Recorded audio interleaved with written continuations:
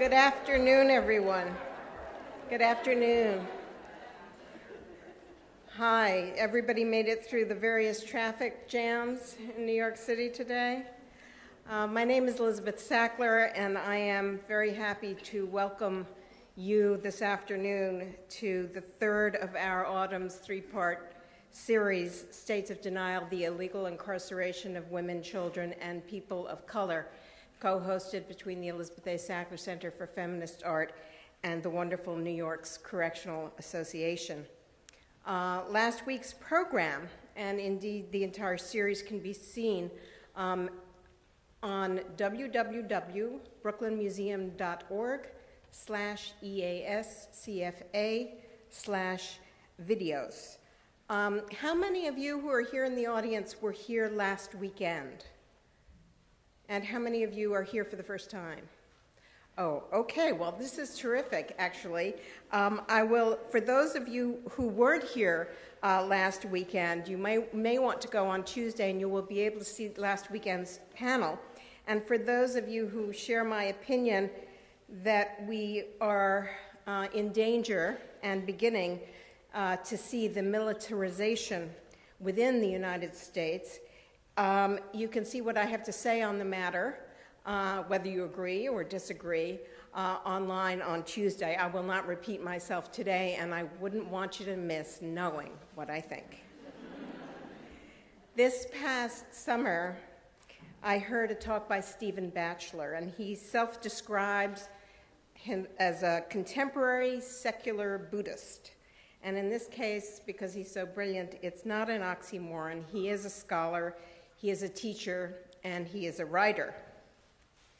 This particular talk was one of a series entitled A Culture of Awakening. Stephen called attention to the difference between, it's really the gulf, between believing and doing. And in this case, believing and doing in the context of not merely living on earth, but dwelling on this earth. He asked not only what does it mean to dwell on this earth, but how do we want to dwell on this earth? He introduces the word sacred, and now I quote, "There is a sacred way of dwelling on this earth. The four divine abodes are loving kindness, compassion, sympathetic joy, and equanimity. These divine abidings," he said, "are ways of dwelling on the earth." He continued, "Certain things simply are sacred," he said, "things that have ultimate value for us. Women's rights are sacred. Nonviolence is sacred. Core values that we are not willing to negotiate that articulate what is sacred for us." End quote. He then told the following parable about a Buddhist monk, Nagashaega, and the Greek king, Munanda. Again, a quote, "The king asks the monk, 'What is faith?' The monk replies, 'Well, imagine a line of people standing on a riverbank, and they want to get over to the other shore. There is no bridge, there are no rocks, and there is no raft. And these people don't have the courage to jump, to take a leap across. And then a strong person comes, say an athlete perhaps. He comes along and says, 'It's okay, we can get across.' And this person takes a running jump and jumps over the river in one bound. That then gives people the faith and the confidence that they can do that too. And so they do." Stephen then jumps himself, millennia, into the 19th century, introduces us to Danish philosopher Søren Kierkegaard, who, Stephen says, writes for the first time and coins perhaps what we now know as the leap of faith. Quoting Stephen again, "Faith," he said, "is willingness to do something that goes beyond our hesitations, goes beyond our fears. It's about going beyond our limits, not constrained by our greed, by our fear, by our self-consciousness. We reach out to the other, we reach out to a moment of injustice or suffering in the world, and we take the risk of responding to it. That is an act of faith. I continue to quote Steve. Every time we have the audacity to think we can live a life not determined by greed and hatred and fear, we make an act of faith. This is not, he says, about dogma or metaphysical views. It is about the inner courage and trust that gives us strength to risk. The Correctional Association, staff, administration, and board work daily to change the unacceptable, inhuman treatment of incarcerated people in this city, challenging our nationwide systematic roundup of entire populations in our country, and fight for all of our children who are currently at risk without the protection of the legal rights of the child. I now combine Stephen's words, dwelling sacred with faith, and that is my introduction of Sophia Elijah, the CA Executive Director. Please join me in welcoming Sophia Elijah.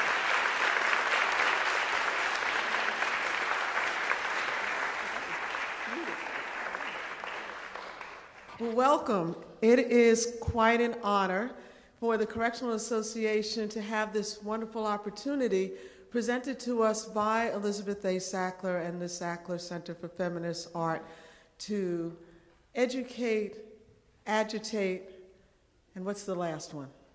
Organize. Right. Organize you and the rest of New Yorkers around the issue of people incarcerated and the horrors that they are subjected to day in and day out. A special thank you from the Correctional Association and myself to Elizabeth. Isn't she just like all that?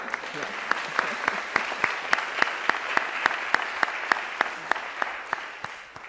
It is a particular honor for me to introduce someone. Where is she hiding? Toshi Reagon from Word Rock Sword. Let's give it up. Okay. Who's partnering with us today. Come on up, Toshi. Toshi's going to give us a few words of inspiration, and then we're going to get right into the program. Thank you so much for coming. Yeah! Yeah! Come on now. As the sun goes down, and it's time for count on the noise. There's nothing but silence. Lights out. And this is how the tears begin. As my teardrops, each one full of hope and wishes, I close my eyes and I hear these women cry. Souls lost in this system. And as I listen, I'm just speechless. All the stories women cry, oh my God. Tears full of reasons. Tears full of reasons. As the sun goes down, and it's time for count. And with each tear, I miss my mommy. And with each tear, I feel my tenly tired. And with each tear, I can't help to blame. With each tear, I'm full of anger and pain. With each tear, hold lies and truth. With each tear, hold lies and truth. I open my eyes, nobody here but me. I open my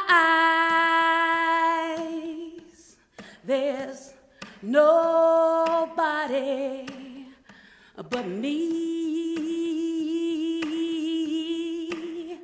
but me. Another tear, reality sinks in. Another tear, I'm really in prison. Another tear, these women are hurting. Another tear, the question that never fails, why me? Another tear, the cries subside. Another tear, I'm fast asleep. And in the morning, no one has no telling of any crying of a Bedford bedtime story. In the morning, no one has no telling of any crying of a Bedford bedtime story. Hey, as the sun goes down, and it's time for a count on the noise. There's nothing but silence, lights out.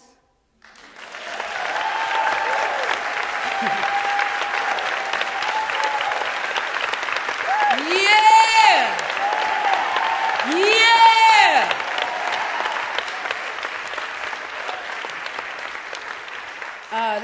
That's a song written by myself and Patrice Johnson. I don't know if she's here. I don't know. She might not be here. Patrice Johnson is one of the New Jersey Four and one of the powerful women featured in the film Out in the Night. My name is Toshi Reagon, and I am the founder and director of a community festival called Word, Rock, and Sword. Honey, we really community. We ain't got no sponsors. We ain't do no Kickstarter. We got no Indiegogo. We got each other. This is it. That's all we got. And it's enough. It's enough. It's really, really special to be here in these spaces and see if you reach out to your community, you don't just get people, you actually can get institutions, you can actually get venues that actually believe, have somebody in them that actually understands what you're talking about and will work with you to do something what we call a movement. That is what a movement is. Like, you know, a campaign is temporary. A movement lasts a really long time. So I'm gonna let these folks who I know are really powerful get up here and tell you all of the things that we all need to hear. And I'm actually gonna run out to do a sound check, because how do you pay for your little community festival that you didn't raise no money for? You have a show. You have a show and you call up all your friends. So tonight we're gonna be at La Poisson Rouge. It is $20 and it is about 30 of the most amazing women artists you have ever seen, including Morley, who you're gonna see later. And I just wanna say that if you don't already know, I feel like the issue that we're talking about and the environment are the two most important issues that we need to be dealing with as human beings, especially living in America. America is just a little bit spinning too many messages for its own good. And we have to get a hold of our country, and we have to get a hold of the systems in this country, and we have to take them back, and we have to stop letting those few crazy people in Washington sell off everything to everybody who is desperate for money and power. It is our job. No politician is going to do it. We have to do it. So I see you in this room. I am so proud of you for being here. Get to know somebody you don't know. Come to the show. We're going to have a big party. Listen to all of these powerful people speak. And I'll be doing Work with Rock and Sword next year. And I will be working with Judy Yu, as we've been doing it for 4 years now. And I love the Brooklyn Museum. I just want to say big up Brooklyn Museum, who's had me up in here for different programs about 4 times this year. So I feel like I belong here, and that's a powerful thing to be in the museum with all the issues I'm talking about, because you know I'm doing it. I'm talking about everything, and I'm like, wow, I'm talking about this in the Brooklyn Museum. It's powerful. Have a beautiful day, everybody. Okay, my name is Tamar Kraft-Stolar. I'm the director of the Correctional Association's Women in Prison Project. It is such an honor to be here. And before we get started, can we just have one more enormous round of applause for Toshi?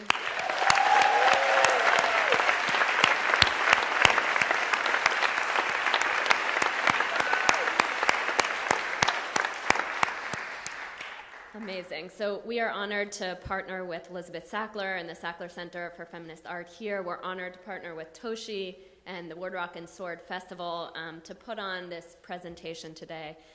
And as you heard, the Correctional Association, we're a nonprofit. We're an policy advocacy organization, and we have a unique statutory mandate that allows us unfettered access to the prison system. We're the only one in New York, one of two in the entire country, and we use that access to make change. And our Women in Prison project makes that change using a gender lens, using a women-specific lens. So I'm going to take us quickly through, before we get to the heart of the presentation today, the panels.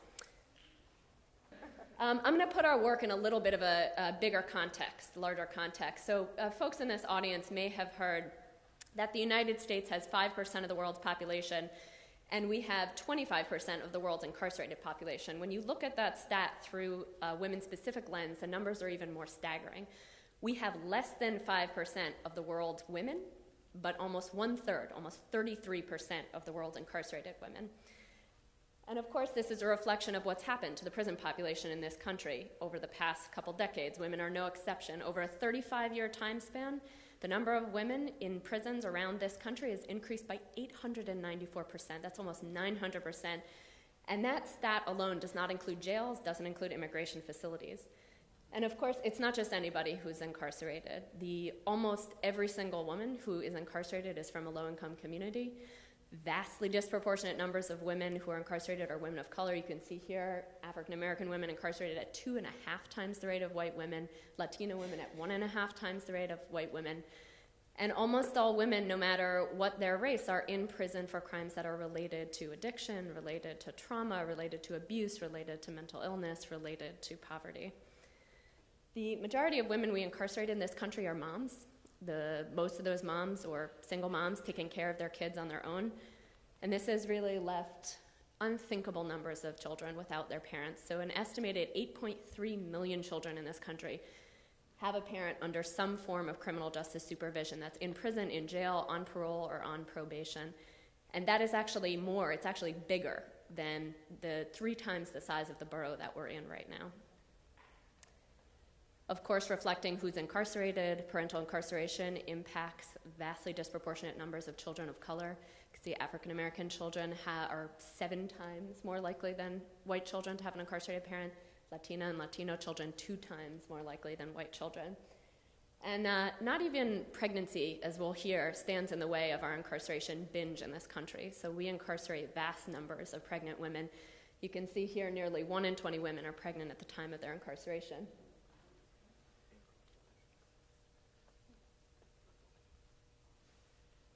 And this means that really extraordinary numbers, an estimated 2,000 women in this country give birth in prison or jail. By starting to look at some of these statistics, we can start to get a sense of just how wrong our criminal justice system has gone, how it's driven by racism, by sexism, how it targets almost exclusively marginalized communities, and how we use incarceration in this country to deal with problems that are social and economic, not criminal. So before we go forward, we're talking today about reproductive justice and mass incarceration. I wanted to take a quick minute to really recognize where the concept of reproductive justice came from. And it originated in the mid-1990s from a group of African-American women leaders. And some actually are in the audience today, so can we just give recognition?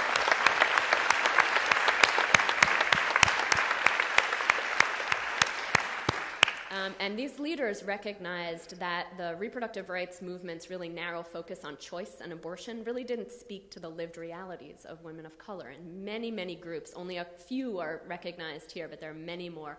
Many women of color groups came together over the years to fully flesh out, fully advance, fully articulate this concept of reproductive justice. And I'm just going to read very briefly from a explanation from one of the founders of the reproductive justice movement, Sister Song. They wrote that reproductive justice analyzes how the ability of any woman to determine her reproductive destiny is linked directly to the conditions in her community. And these conditions are not just a matter of individual choice and access. So reproductive justice puts a woman in her true context. It recognizes that things like reproductive health, reproductive rights, reproductive agency, they don't exist in a vacuum. They're inextricably linked to who women are and how women experience things like racism and experience things like classism.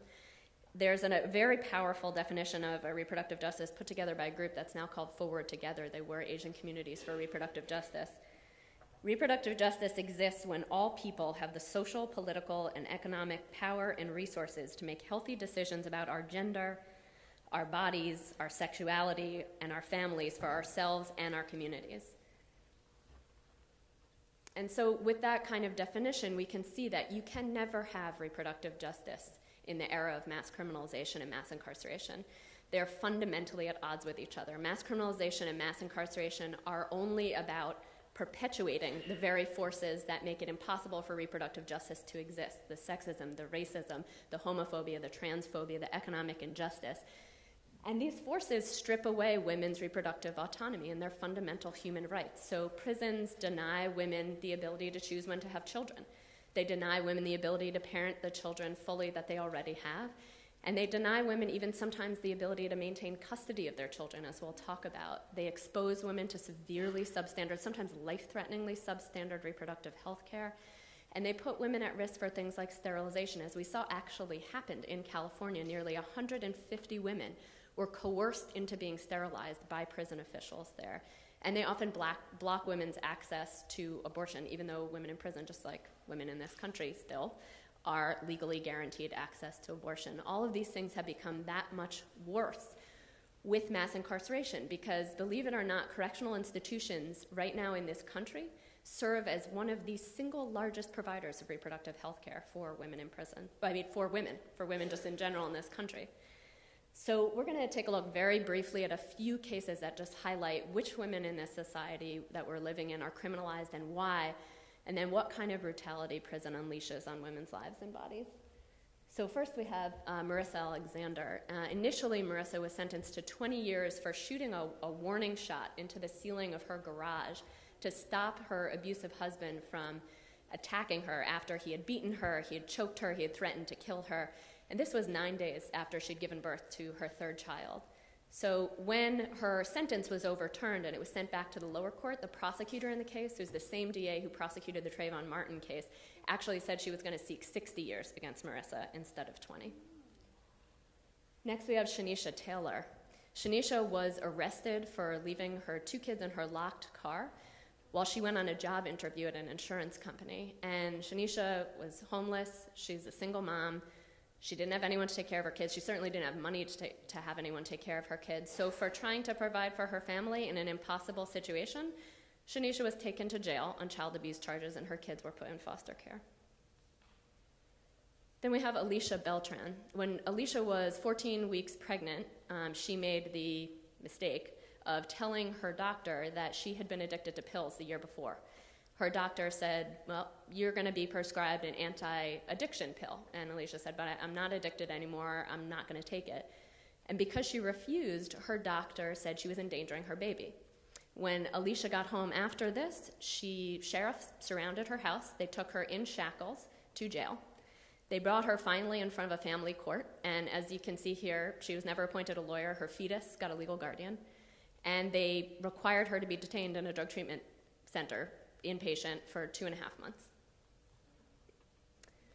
Next is Cece McDonald, and like so many transgender women, as we'll hear, especially trans women of color and especially trans women from low-income communities, Cece lived with daily threats, really life-threatening violence through her whole life by people and by police. And so one night, Cece and her friends were walking past a group of white people, and the white people started to shout slurs at her. They started to attack her and her friends. Actually, one smashed a bottle over Cece's face and sliced it open.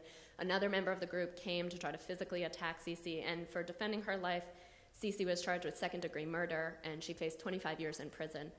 She actually pled guilty as opposed to understandably risk that 25 years, and she still ended up serving years in prison. And finally, we have Juana Villegas. Juana was a woman who's living in this country for 20 years. She had come here from Mexico.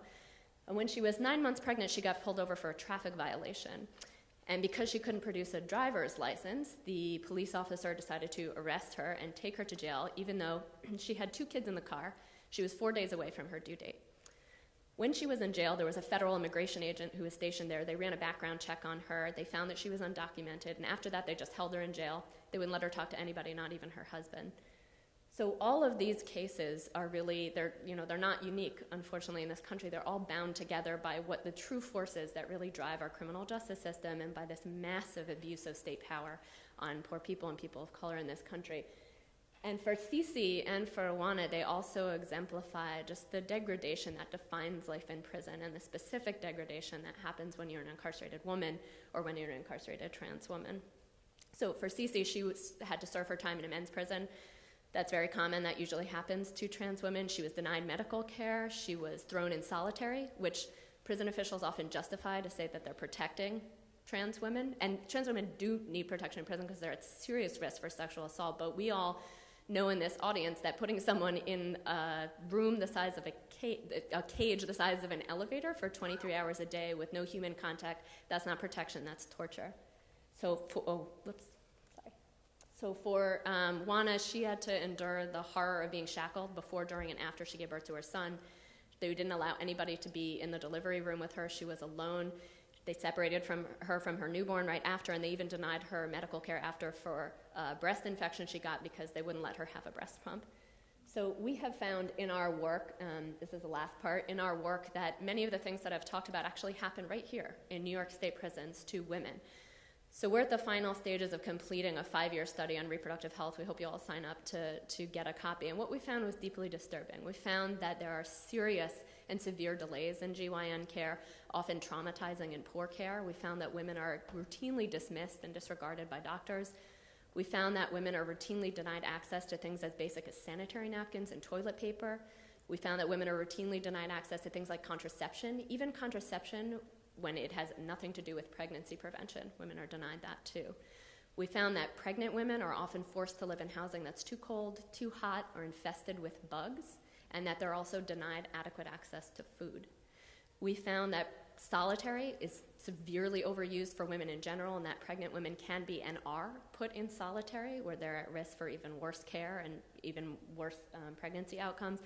We found that women are routinely separated from their newborns when they give birth and routinely forced to give birth without any support at all. And we found that women are shackled throughout their entire pregnancies in New York State, and that a law that we helped pass with our allies in 2009 that bans shackling of incarcerated pregnant women during labor, an extraordinary, you need a law to actually ban that. We found that that law is being routinely violated and that women are still being shackled. So just to end, today is about identifying the problems and about hearing and listening to women who have actually experienced this and who are working for change. It's also about figuring out what solutions are. And so we have a number of really powerful campaigns that are going on right now. We encourage you all to get involved, and a number of organizations, our organization and others, that are running very powerful campaigns, and we'll tell you more about how to get involved in those. These are only a few of them. But one of the most powerful things that we can do, and one of the most important things we can do, is actually to listen to and be guided by the experience and the expertise of the women who are living this and who have lived this. And so all the women I talked about before are examples of this leadership. And so you can see that there's Juana, there's Cece, there's Shanisha, and there's Marissa. And the women who we work with in our organization and our project every day in our Coalition for Women Prisoners are also examples of this leadership in fighting for change on the front lines, fighting to make sure that women don't have to walk the road that they walked and don't have to experience the brutality that they experienced. And we are totally honored to partner with such strong and powerful women. And we have many women who are recognizing themselves who are up there on the screen because we took the pictures of them, and many more who are not represented on that screen. But we are so honored, and we're so honored that we actually get to hear from many of those women today. So that's what this program is about, and it's my honor to introduce the panels next. The next panels. I'm Dana-Ain Davis, and I'm an associate professor of anthropology at Queens College and at the Graduate Center in New York. city. I've done research in the United States and in Namibia and Southern Africa. And what I look at is how women of color live policy, how they live under welfare reform policy, how they live under policies related to HIV/AIDS, how they live under domestic violence policy, and how they live under regressive reproductive policy. It is my incredible honor to be moderating this panel with these amazing, amazing women, and I would like to introduce each of them. Right next to me is Tinen. Tina is a member of the Coalition for Women Prisoners, a New York statewide alliance that advocates on issues concerning incarcerated and formerly incarcerated women, their families, and their communities. She is currently working as an intern for the Correctional Association's Women in Prison Project. She's a native New Yorker who studied at Westchester Community College and is featured in an upcoming video about the experiences of women who gave birth while incarcerated. Next, we have Maria Caraballo, who's also a member of the Coalition for Women Prisoners, the New York statewide alliance. She is working with incarcerated and formerly incarcerated women, their families, and their communities, and is a native of Pennsylvania, currently residing in Queens. And she's a working mom who is also featured in the upcoming educational video about the experiences of women who gave birth while incarcerated. Next, we have Catherine Cross. Catherine is a pizza-loving, feminist sociologist, trans-Latina, and amateur slug herder, working on her PhD at the CUNY Graduate Center. When she is not studying or gaming, she can be found at the Sylvia Rivera Law Project, and her blog can be found at, is it Quinay? Quinay.com. Quinay.com. Her writing has appeared in Women's Studies Quarterly, Bitch Magazine, and Questioning Transphobia. She is also co-editor of The Border House. And next we have Ursulina Miranda. Ursulina is a member of the Coalition for Women Prisoners, the New York statewide alliance. She is a native of the Bronx and currently resides in the Bronx and works as an Avon manager. Ursulina is also featured in the upcoming educational video about the experiences of women who gave birth while incarcerated. And finally, we have Jaya Vasandani. Jaya is the Associate Director of the Correctional Association's Women in Prison Project, where she coordinates the project's prison monitoring, community organizing, and legislative advocacy work. Prior to coming to the Correctional Association, Jaya worked in the field of federal and state policy advocacy on women's rights issues as a policy associate at the Now Legal Defense and Education Fund and the Center for Women's Policy Studies in Washington. Jaya received her JD from the Benjamin Cardozo School of Law and a bachelor's in foreign service from Georgetown University. Can we give them a round of applause?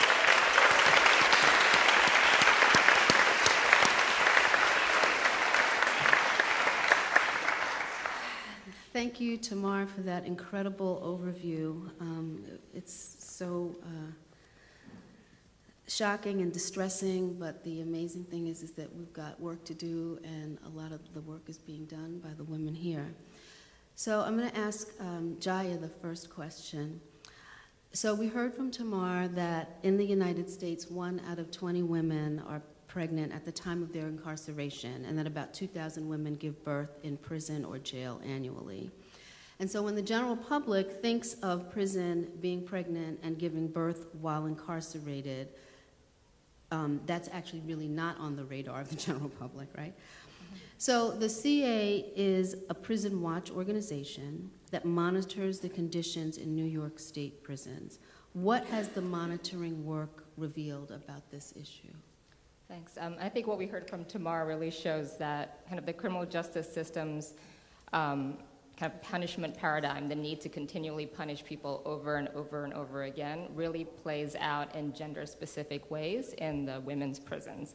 And in fact, the policies of the prisons and the correctional facilities kind of reinforce this stigma and this need to punish. One of the main ways we've seen this happen, play out rather, with pregnant women is kind of the dehumanizing treatment that they receive from staff in the prisons, and that's both kind of correction officers and also the medical staff. And by the fact that these medical providers and these COs or correctional officers are really allowed to behave that way because there's very little oversight and accountability over their actions. I guess, in prison culture, there's an underlying presumption that women in prison are con artists, they're manipulators, they're always trying to get one over you. So if a woman goes to the medical building in the prison to seek health care, there's already an assumption that, she's trying to game the system just so she can get drugs and get high. Interactions, as you heard from Tamar, with medical staff are often rushed, and women's assessments about their very own bodies are dismissed. There was one woman there are many women who have served decades in prison, but one woman comes to mind right now, and she said it perfectly when she had said that, we are seen as symptoms and complaints rather than whole people.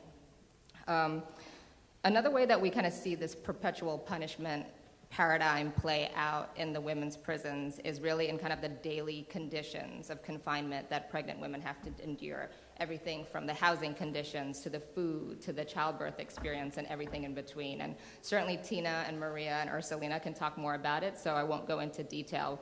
But I do want to just touch on one piece that we also heard Tamar talk about, which is around violations of New York State's anti-shackling law. And shackling is kind of a good example of how stigmatized women in prison are, because at the core, it's really the devaluing of women that makes us feel that it's okay to shackle women. So what do we mean when we say shackle? In New York State, shackling means handcuffs, ankle shackles, a waist chain, and something they call a black box, which essentially looks like a brick. It's made of metal, and it's in between the handcuffs. Through there, another chain is attached between your waist chain to your handcuffs to further restrict movement. All people who are incarcerated in New York State, man or woman, pregnant or not, are always shackled whenever they leave the facility. So when you're getting transferred between prisons, which could be anywhere from a 2-hour to a 15-hour ride on a bus, when you're going to a court visit, if you're going to an outside medical visit to a hospital, you are fully shackled. And it's absolutely legal in New York State to shackle pregnant women, and it is a common practice throughout their pregnancy at all trimesters. And so that means we have pregnant women, many who we spoke to in our study, who were shackled, like I said, for 10, 12 hours on a bus ride from Albion Correctional Facility, which is the largest women's prison in New York, by the Canadian border down to Bedford Hills. The bus did not stop for the entire 12 hours. Often, pregnant women are shackled, well, all people, but certainly it applies to pregnant women, are shackled to another person who's also fully shackled. And because your movement is so restricted, when you use the bathroom on the bus, which of course doesn't stop, and if you're pregnant, you tend to need to go to the bathroom more often, you have to have the other person you're shackled to pull your pants down for you. So just as kind of an example of the total lack of respect and the removal of all personal autonomy that we as a society seem to put up with and think that it's okay to do to pregnant women. I'm going to read quickly a part of a letter that we received from a woman at Bedford Hills about this experience. When I came from Albion to Bedford, I was in full restraints during the 11-hour bus ride. Shackles, cuffs, waist chain, black box, at 4.5 months pregnant. It was an awful experience I will never forget. The pressure of the chain on my growing belly was so uncomfortable, not being able to stretch or do anything. I went to the bathroom by myself, wiggling, trying to pull up and down my pants without falling while the bus was moving. My wrists were bruised afterwards. It took at least 10 minutes to pee and dress myself. It was very difficult trying to maneuver down the crowded aisle, as well as trying to pull my pants up and down fully shackled. It's something that I hope no other woman, pregnant or otherwise, has to go through. As Tamar mentioned, in 2009, the Coalition for Women Prisoners, which we coordinate, working with many other organizations, led the effort to pass a law in New York State that bans the shackling of pregnant women during childbirth. So that's labor, delivery, and recovery, and also bans shackling during transportation to the hospital for the purpose of giving birth and going back to the prison after they've delivered their child. In our 5-year study, we spoke to 27 women who had given birth after 2009, and of those 27, 23 had been shackled in violation of the law. And 3 of them are sitting right here with me on this panel. Tina, so Jaya talked about the stigma and the perpetual punishment and how that plays out for women through the inhumane treatment by correction officers and by medical staff. Can you explain both where you were, when you were incarcerated and where, and can you talk a little bit more about how pregnant women are treated by the correctional officers? I was in Bedford Hills from 2011 until 2012. It was not the first felony time that I had served, but it was the worst felony time I served. Being insulted by officers is an everyday thing. I never had problems with the people I was locked up. It was always officers, arguments with officers, and officers insulting me. I was informed I was pregnant during my intake on Rikers Island, where I was kept on methadone so that I didn't go through heroin withdrawals and lose my child. I was transferred to Bedford Hills when I was 5 months pregnant. Bedford Hills does not dispense methadone. That means that from the time I was 5 months pregnant, when I first arrived at Bedford, until the day I gave birth to my son, I was taken out to the clinic in shackles. The comments that were made regarding myself and my unborn child are things that are difficult to say out loud. In retrospect, it doesn't even seem real. In a way, it may have helped me decide that I had no choice but to rise above. The level of disrespect is something that either you will succumb to and go back to using drugs to forget what you have endured. I'm grateful that I came home from prison with my son. I will not leave him behind in the real world. They would ask me out of line and intrusive questions, just ridiculous comments, along the lines of, I cannot believe you are going to have a baby, as if I was going to give birth to a demon. One day at the treatment center, I took a couple of steps towards a nurse who motioned me to. The officer escorting me said if I ever moved without her permission, she would shoot me. She said it in a room full of people, regular people. Like, oh, it's just an inmate. I can say or do whatever I want to it. Once you leave the facility and you're alone with 2 officers, whatever they say goes. In the facility, at least you have a chance to possibly call a sergeant. Oftentimes, transporting officers were just like completely confused when I would say, no, you don't put the waist chain on me. They would cuff my hands and ankles, and a lot of officers, I would have to call a sergeant to clarify that. When we would leave, every day, it was always an argument because the officers would force me to walk up a ramp instead of just taking 2 stairs. You can walk down 2 stairs or go around this wheelchair ramp. Okay, I have to comply, risk a ticket, risk going to solitary, risk losing my child. So I'm forced to take the ramp even on a cold morning. It was icy, it was cold, and I slipped. You can't like catch yourself when you're handcuffed. I slipped one morning, the rug slipped from under me being strip searched. Every morning I was strip searched. My belly, it was so big, and they want you to squat all the way down to the floor, turn around, squat again.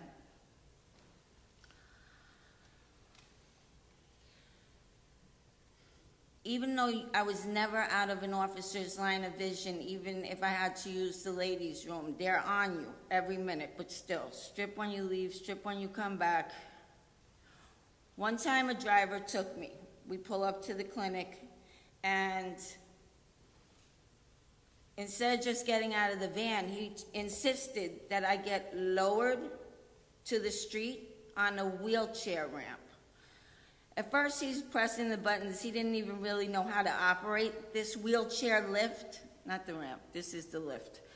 And at first, I didn't think he was serious. Finally, I'm not going on the ramp. I had to go on the ramp. So, on a street with people, 8 months pregnant, not just wearing prison greens, wearing the pregnant outfit for pregnant inmates, like a big white shirt, handcuffed, of course, handcuffed on the wheelchair lift. All that was missing was the bullhorn. You know, everybody's looking, so all it's missing is the bullhorn saying, it's here, it's now, it's pregnant, it's on methadone. It was like, I can't even call it embarrassing. There's words I can't describe that. But of course I had to get on the wheelchair lift.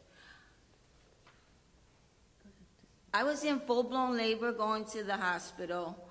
I gave birth 19 minutes after arriving to Westchester County Medical Center. And I was nonviolent crime, ready to be released 7 months. I was shackled in the ambulance. The day I brought my son home from the hospital, I was fully shackled, waist chain, everything. You have to carry your newborn in the car seat, and you can only lift your arms like 5 inches from you. It's awkward. Like, so you're like carrying your child in the car seat like that. Everything was nice when I gave birth to my son until the officer's comments came. Oh, don't drop your baby. Oh, and it just made me feel like they were basically saying, oh, you're not worthy of having this thing. They were just like,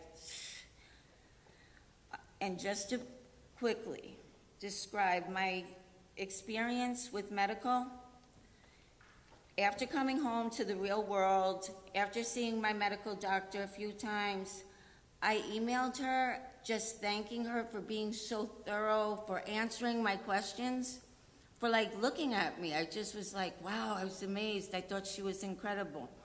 But then I realized that's how it works in the real world. If your medical doctor says I'm sending prescriptions to the pharmacy, because at Bedford you risk waiting on a pharmacy line of like 70, 100 women just to get to the window, nothing's there. Wow, thanks, Tina. You're welcome.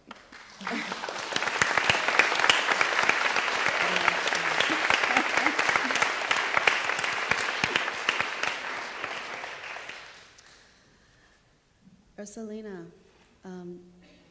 Jaya mentioned that one of the ways that perpetual punishment plays out in the daily lives of pregnant women, she talks about the childbirth process. What are some of the experiences, and what was the childbirth experience for women in prison like? And can you also tell us when and where you were incarcerated? Okay. I was incarcerated from March 2012 to November 2012 at Bedford Hills Correctional Facility. I was 3 months pregnant when I got to Bedford. Prison is hard for both men and women who are incarcerated, but some of the difficult experience for pregnant women in prison are the lack of food when you're starving and pregnant. The extra pregnancy snack you get is a warm carton of milk, a bologna sandwich, which pregnant women in the community are told to avoid, and a very small piece of fruit. And if you're fortunate to have someone on the outside to send you a package of food that you can eat and that you can have. When we had appointments to see the doctor at the prison medical unit, we were forced to sit on hard metal benches without back support for 4 to 6 hours. If we tried to lay down because our backs hurt, we were yelled at or got a disciplinary ticket. Like all other prisoners, we are pat frisked and strip frisked every time we have a visit in the visiting room or leave the facility for an appointment. There was even one woman who was pat frisked after her water broke before she could leave in the ambulance to the delivery room to deliver her child at the hospital. Also, when you are getting your sonogram, the policy is to not let the woman know the sex of the baby. And in my case, a female officer that accompanied me was nice enough to ask me if I wanted to know the sex of my child. I replied yes. That's when the doctor at the hospital told me that I was having a girl. In terms of childbirth experience in prison, the nurses often dismiss us when we tell them that we are in labor or that we're having contractions. When we get in the van or the ambulance to go to the hospital, a lot of women are put in shackles. I was put in handcuffs even though I was in labor, and this is a violation of the New York state law. for a 40-minute ride to the hospital. A doctor told me I was not dilated enough that I can go back home. I looked at her and said, I'm going to prison. I'm not going home. The second time I went to the hospital, one of the officers tried to cuff me again. Then that's when EMS told them that if they cuffed me, that they were not taking me to the hospital. Most women are not so lucky as me and were shackled. You're not allowed to have anyone with you during childbirth, not even a family member who is on your approved visiting list. But the nurses called my mom, and I was able to speak to my mom before my daughter was born. At the hospital, the officer is with you at all times. There's no privacy with the doctor. Even when you are in labor, there's absolutely no way you are going to try to run. The officer has to even be in the room when your child is coming out of your body. You have no rights over your own body. After your baby is born, the baby is taken to the hospital nursery, and women are taken to the prison ward at the hospital. Therefore, we have to rely on officers' goodwill to take us, often in wheelchairs with ankle restraints, to see the baby in the hospital nursery. If we want to breastfeed, the officer will not leave the room. Sometimes, if the officer takes too long to take us to see the baby, the nurse will already have fed the baby formula. I was very lucky because I was able to be on the maternity ward with general population and have my daughter with me the whole time I was in the hospital. Most women don't get this chance. Then, of course, as Tina mentioned, on the way back to the prison, they often shackle women so they can't tend to their babies who are crying in the car seat. And also, at one point, I had a social worker from Child Services come to my room and speak to me. She introduced herself and asked if I knew what I was going to do with my baby, and I replied, yes, she's going back with her mother. Thank you.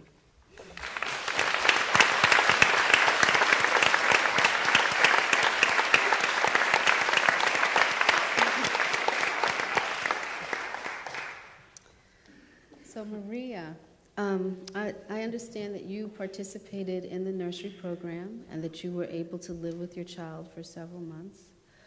Can you tell us where you were incarcerated and something about the nursery, and what was it like to have your child with you? Well, I was incarcerated from 2009 to 2011. I was 5 months pregnant when I got to Bedford. Me, Tina, and Arcelina, we were in the nursery around the same time. But not everyone is so lucky to participate in the nursery. In fact, I was worried that I was not going to get into the nursery because I have a prior child welfare case, which is non-violent. Women are often denied the nursery just because prior child welfare cases or because they are convicted of a violent crime. It has nothing to do with what they actually did. This is a major problem because there's not really any support for women who don't get into the nursery.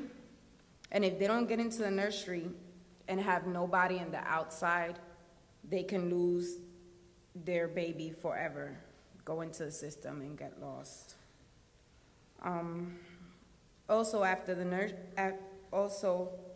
For women who get in the nursery, you usually don't find out until the very end. I applied in the nursery when I got to Bedford, when I was 5 months pregnant, and I didn't know I was accepted to the nursery until a month before I gave birth. Some women don't even find out that they're qualified for the nursery until they give birth, and you're worried, is my child going back with me, or are they coming to pick up my child because I have no family? If you do get into the nursery, it's really wonderful. It's wonderful. You're allowed to be there with your baby until your baby turns 1, or you can get an extension until your baby turns 18 months. I was granted the extension to stay with my daughter until she was 18 months, but that never happened. The civilian staff from our children who run the nursery program are wonderful, beautiful people. They really care about the moms, and they help you support. I'm sorry, this is hard. Okay. The other moms are wonderful. The other moms are wonderful. when I came to the nursery with my daughter, I was embarrassed because I have other kids and I didn't know how to take care of a baby. Being a mother of other kids, I just didn't know what to do with my daughter. And they helped me a lot, like they were there for me. I had lost my other kids to the system because I was an addict years ago, and thank God that's not me no more. I'm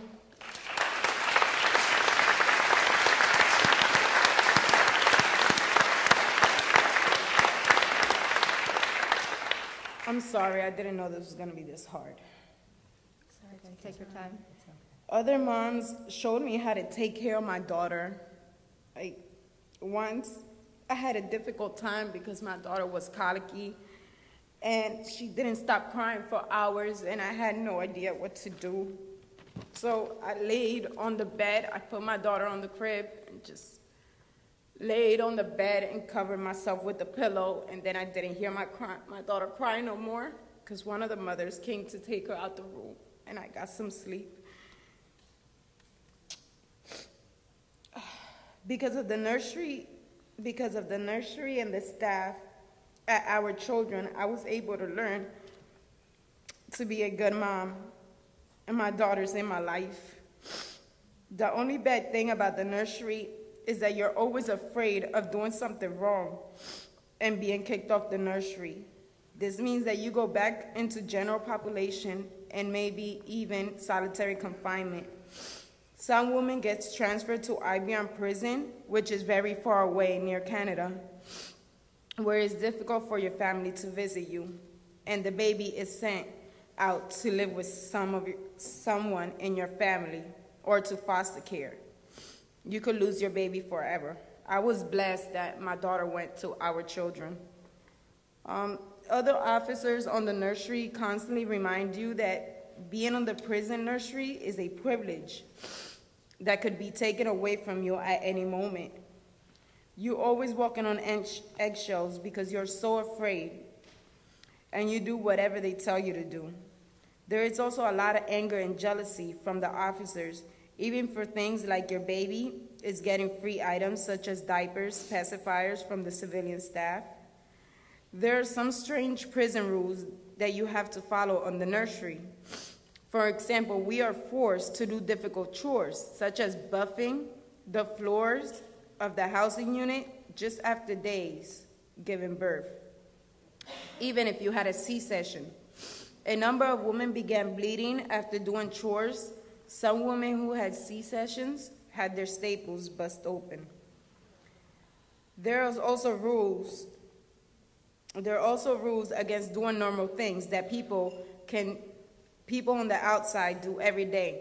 For example, you have to put your baby in the stroller and bring them into the bathroom while you shower. Your baby gotta sit there in the stroller. You can't give your baby to nobody. We are not allowed to ask anyone to watch them for us or leave them in the crib while they are sleeping. If you're playing with your baby in your bed and we both fall asleep, you can get a misbehavior ticket. In fact, I was kicked out of the nursery. My baby was sent to our children because I fell asleep with my baby in the bed with me a couple times. That was the worst. Thank you.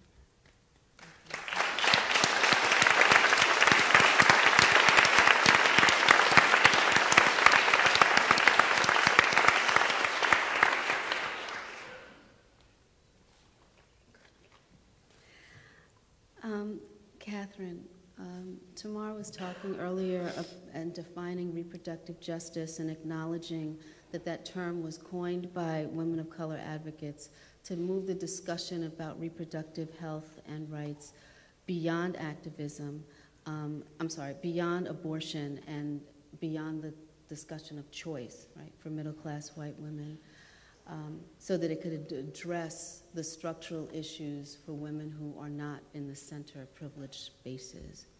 You've written and spoken publicly about reproductive justice and how it's constructed in various ways and how it's related to the body, all bodies.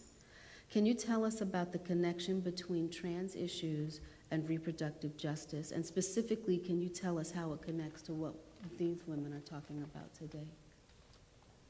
Well, certainly if you look at the issue of abortion, it's sort of the signature battleground that people understand as sort of reproductive rights terrain and so forth. But what is less well understood is why abortion became such a big issue in the first place in a patriarchal society. It's not because of abortion in and of itself, but because patriarchy is intimately concerned with women's bodies, with gendered bodies, and with policing those bodies. And so when you recognize that that's the core of reproductive injustice, about denying people their bodily autonomy, that allows you to understand that abortion is not the only issue. You can go beyond that and see connections to other people who have their bodies rigorously policed. Prison is a site of state control and management of people deemed by the state to be unworthy citizens and not even human. And because of this, the regimes of bodily control exercised, especially in the United States, are brutal and torturous. People are treated as if they are not people, as if they are not human. This happens precisely because we believe as a society that bodily control is a privilege that one must earn rather than a fundamental human and civil right. And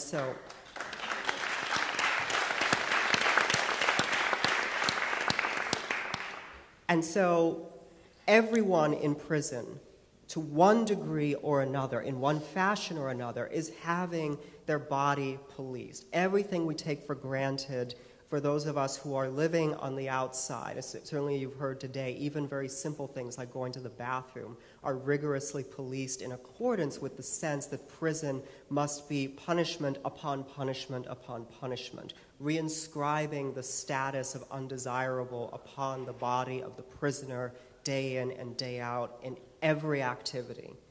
And so that is in part the reason that pregnant women are treated with such disdain in prison, because they are considered inherently, simply by dint of being in the prison environment, unworthy mothers. And the treatment that accrues to them is the result of that, to make a grotesque parody of birthing, of being a mother. And what happens to transgender women in many ways comes from the same place of wanting to police and punish, degrade, and destroy the person in question, the belief that as a human being, as a civil subject, they cannot exist and they are unworthy. And you do this, you destroy them slowly through the grinding processes of institutionalized torture by ensuring that they do not control their bodies. It is the most fundamental way that you can get inside a person and destroy them from within. And so whether you're looking at any given gender or any given segment of the prison population, prisons simply find the most effective way to do that with the target population. For pregnant cisgender women, that means birth shackling, that means all of the rigorous tortures that you've heard here today. For transgender women, that can mean solitary confinement, that can mean institutional blindness to prison rape. Trans women are often gang raped in prison, raped by the prison guards, beaten by prison guards simply for expressing their genders, and there is very little that's done to stop this. And the prison administration often turns a blind eye to the terrifying policing that cisgender male prisoners will inflict on trans women, precisely because that is a passive and unofficial form of punishment that prison officials and prison guards seek to have inflicted, that they know that the prisoners will do a certain amount of dirty work for them in attacking, violating, and destroying these trans women. All of this comes back to bodily control, about who is deemed worthy of even having a body, who is deemed worthy of controlling their body, who is deemed worthy of fundamental human autonomy. And when you look at how our society treats those who are incarcerated or even who are formerly incarcerated, the vicious stigma applied to them is such that the institutional logic of prisons in and of themselves demands that they not be treated as human. And the way to do this most efficiently, that the state has devised rigorous tortures to execute, is to deny them their bodily autonomy. So that's the connection. Thank you. Thank you. Thank you.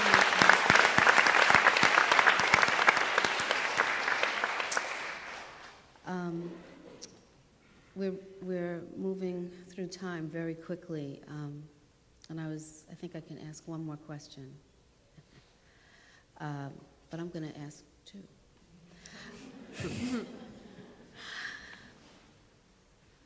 Moderator's prerogative.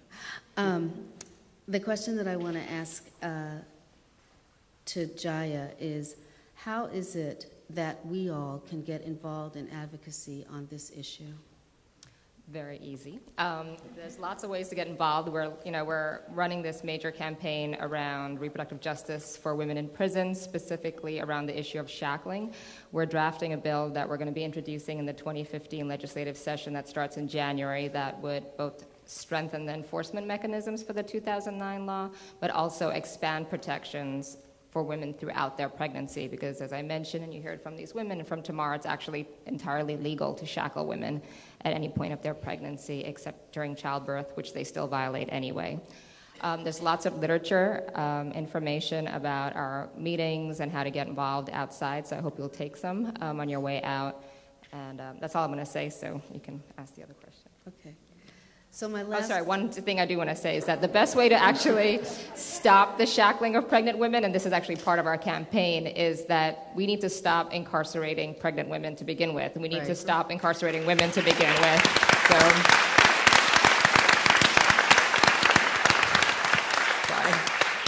So that's certainly part of our campaign. And until that happens, though, these laws need to get passed. Thank you.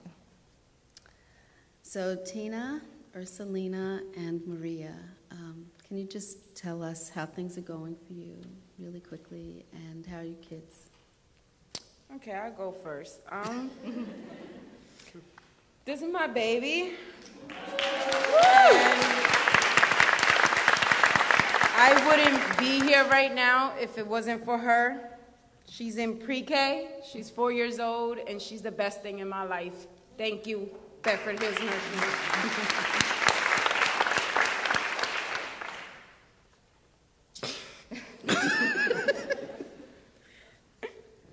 This is my daughter.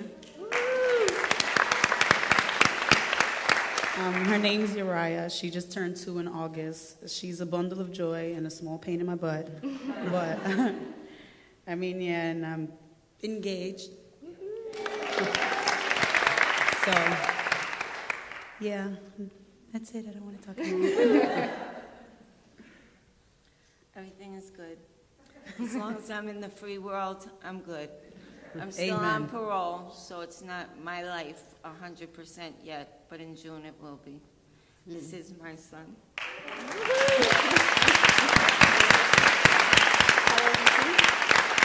He'll be 3 in November. We have an apartment. I have housing through, supportive housing through Fortune Society. I'm really enjoying interning with the Correctional Association. That came about through taking an advocacy class from Andrea. It was like an incredible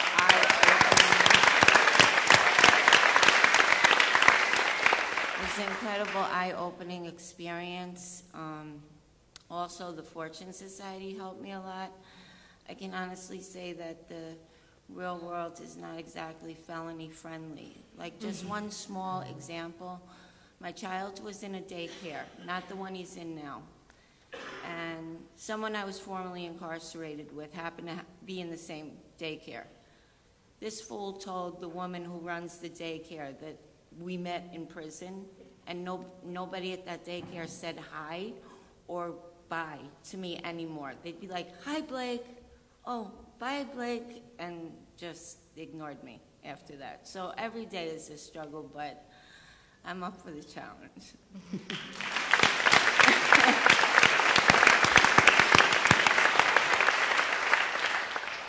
I want to thank each of you for sharing your experiences, sharing the analyses with us today, and I want to thank you, the audience, for being here and for listening. And I think if Tina and the other women are up for a challenge, then we need to be up for a challenge. There's obviously a lot of work that needs to be done, and we must not fail to do our part. Thank you. Thank you, Anna.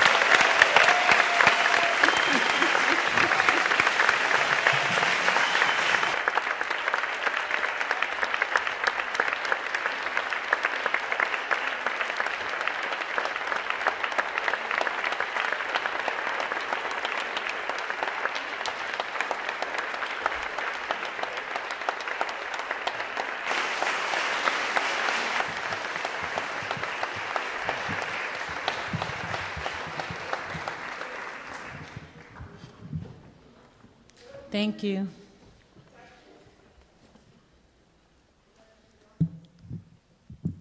I think that'll be at the end. I'm in awe of these women.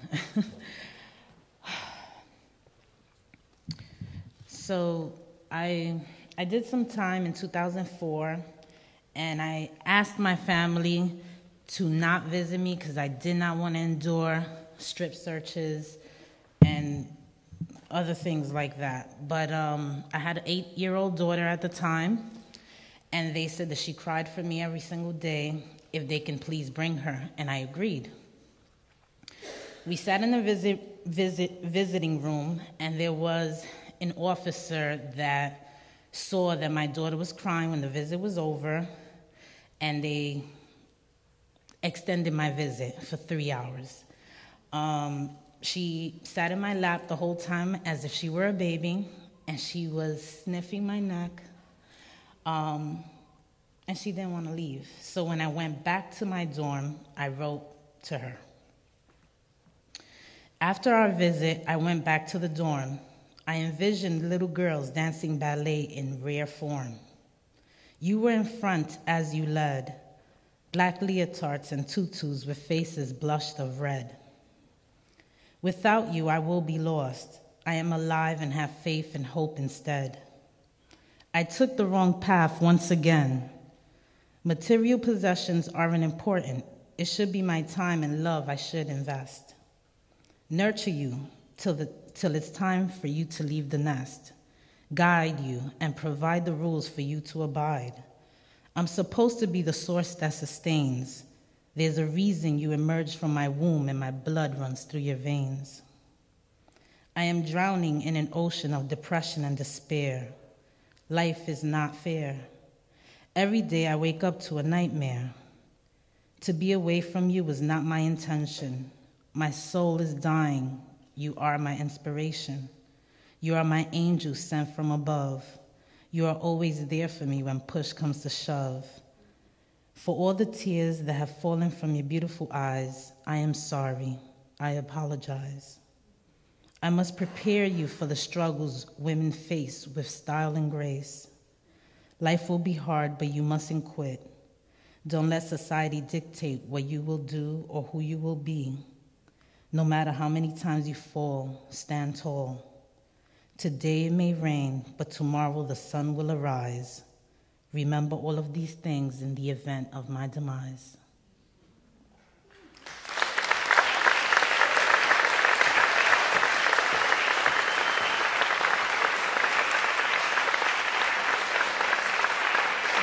I'm Lynn Roberts, and I'm an assistant professor in the community health program, part of the CUNY School of Public Health, but I'm also a scholar activist. That's how I identify myself, and I have had the privilege and honor of serving for over a decade on the board of Sister Song, Women of Color Reproductive Justice Collective.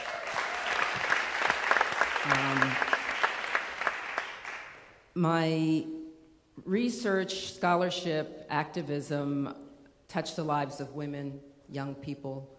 I also recognize the impact of many systems on many people's lives, so it's also those who care for women and children. And I want to introduce our panelists. To my far right, I introduce to you Sharmaine Smith,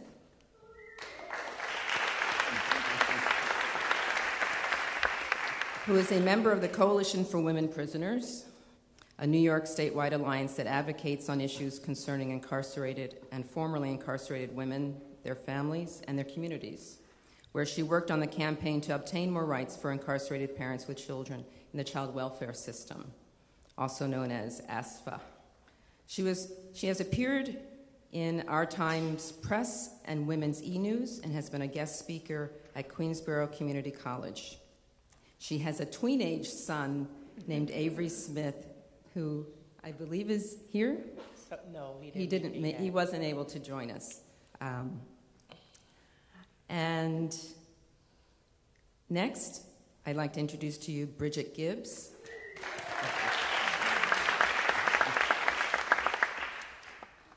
Also a member of the Coalition for Women Prisoners, in the house, right? Yes. So I don't have to tell you who they are or what they do.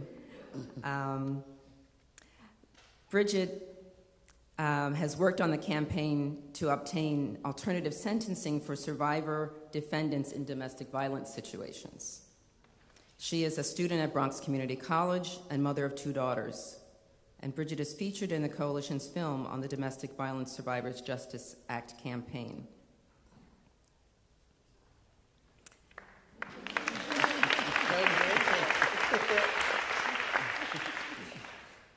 And last, and certainly not least, to my immediate right, I introduce to you Donna Hilton. Yay, Donna. Donna is a community health advocate for the Coming Home program of St. Luke's Roosevelt Hospital in New York City, a special transition case management and support program designed specifically for people who have been incarcerated and are returning to the community. Donna is also an active member of the Coalition for Women Prisoners. Yes. She has a Bachelor of Science degree in Behavioral Science and a Master of Arts degree in English from Mercy College, and has recently started her own nonprofit initiative, From Life to Life. Yes. So,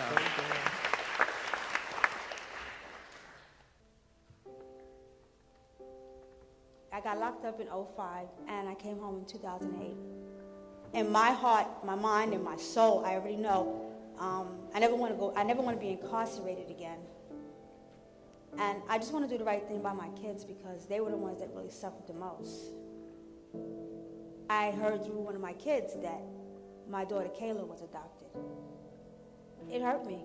I'm just sorry I couldn't, be there for her and be there with her, and that she couldn't be by my side. I'll get that call one day saying, "Are you my mother?" And I'll be there to open my arms and just hold her. So I just wait for that day, because I just know one day it's going to happen. It was a special bond between me and Kayla. And that's just something that is never going to be broken. So when I see her, it'll be like I was always there for her, and she was always in my heart. And that's where she'll stay until she returns. I want her to know that I do love her.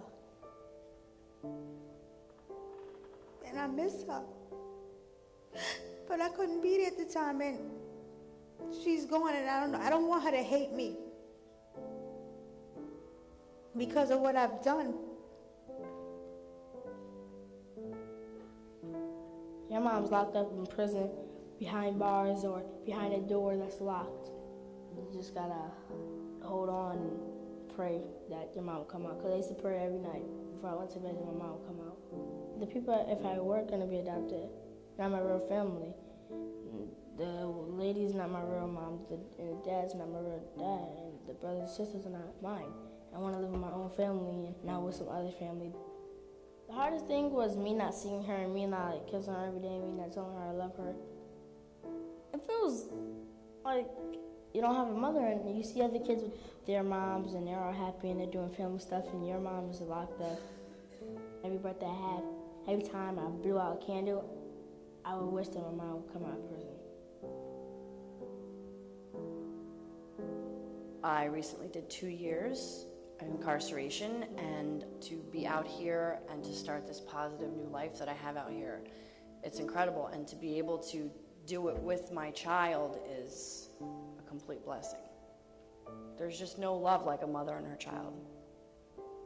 I'm grateful to have her and that she has changed me. She keeps me very strong, very focused, very motivated. The fear of losing her, letting her down, or she deserves the best mother that she can possibly get, and I want to be that mom for her. I don't want anybody else to comfort her when she's crying or tuck her in bed at night, and I know that if I let her down and let myself down, that I won't be raising her. It would devastate me. My life is so much better with her than without her. Every mother deserves a second chance to love their child and be a mother.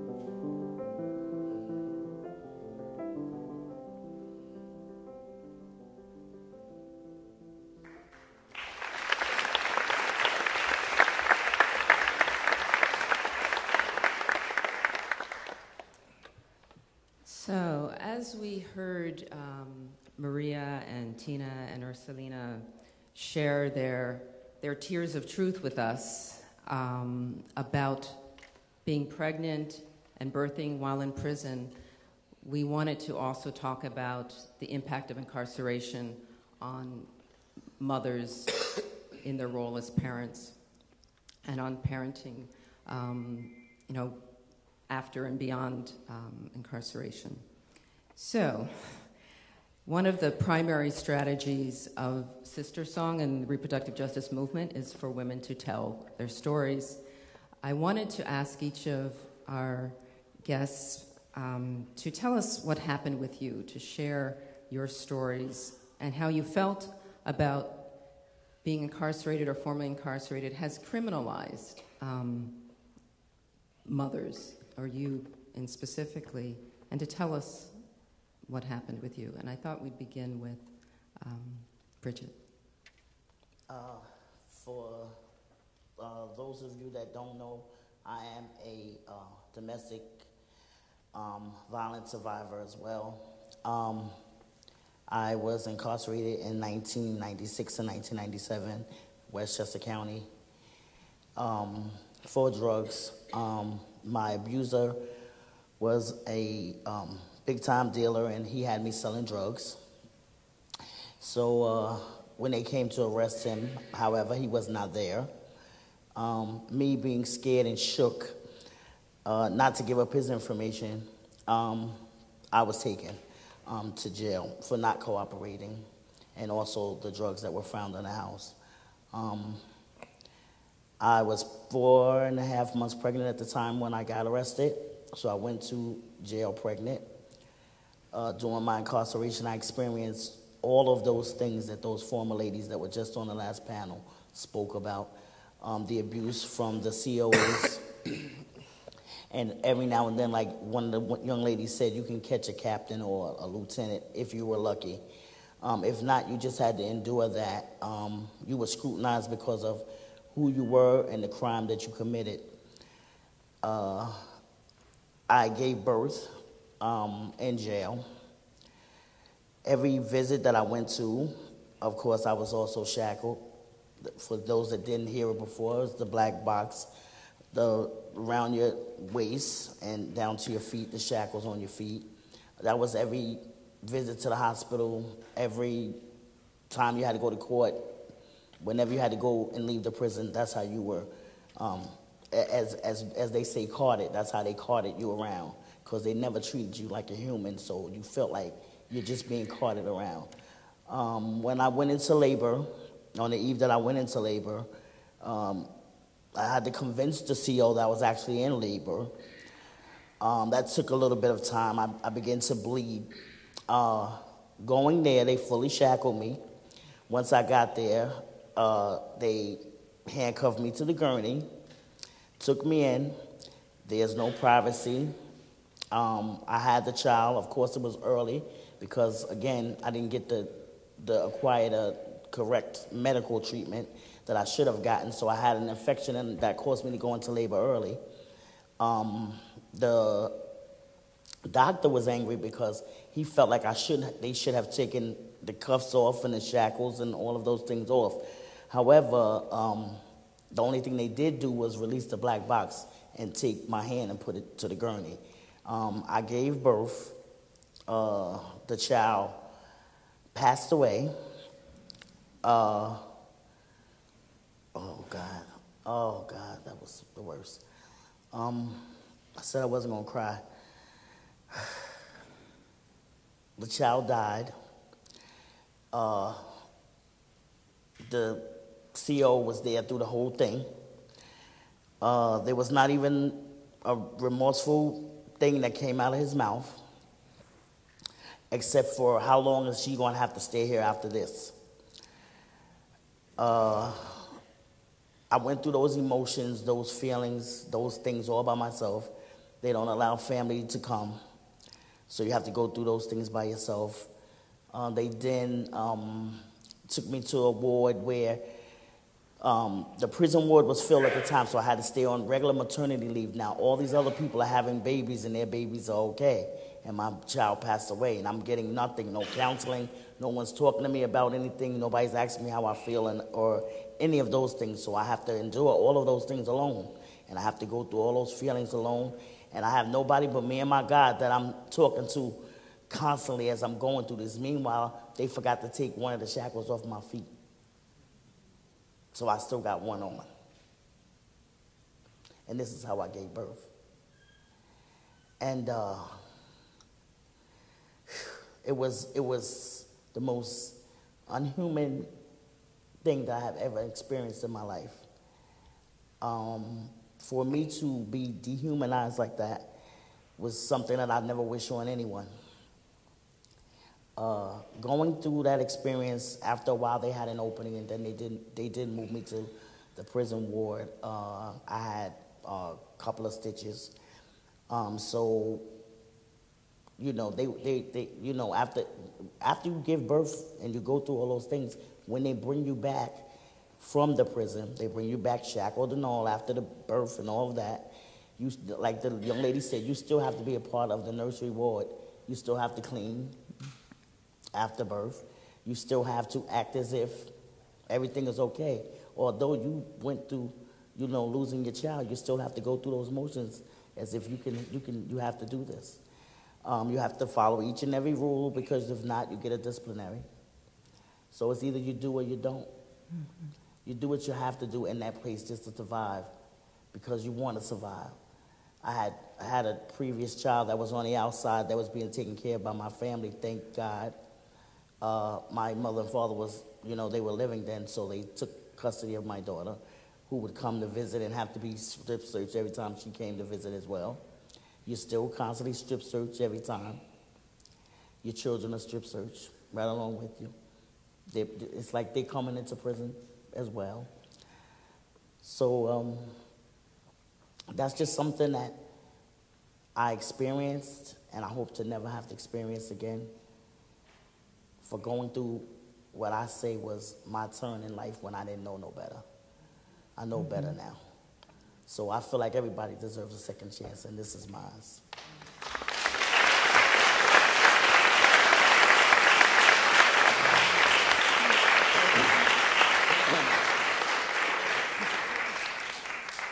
How you doing, Sharmaine?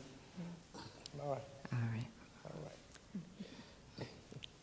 Unlike the majority of the ladies that spoke today, my criminalization came after the birth of my son.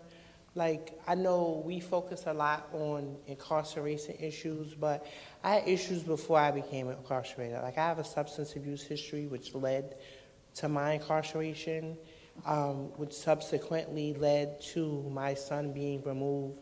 Like, my son wasn't born while I was incarcerated. My son was born, my son was born with positive toxicology and thus subsequently removed from my home, which then in turn, because of the pre-existing substance abuse issues that were never addressed, led to my criminal lifestyle and then me being incarcerated. Once becoming incarcerated, it becomes a matter of you're focusing on, no rehabilitation is being focused on. It's just the jail time. No support is being given for why ultimately I'm incarcerated. I'm not incarcerated because I'm a bad person. I'm incarcerated because I have an underlying issue. And then when you seek and search for, like, my son is important, granted, and the issue is to get him back, but I can't get him back until I get well.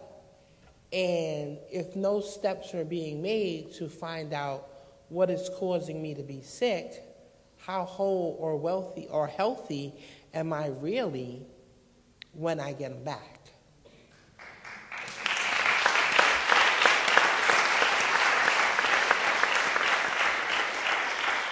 Absolutely.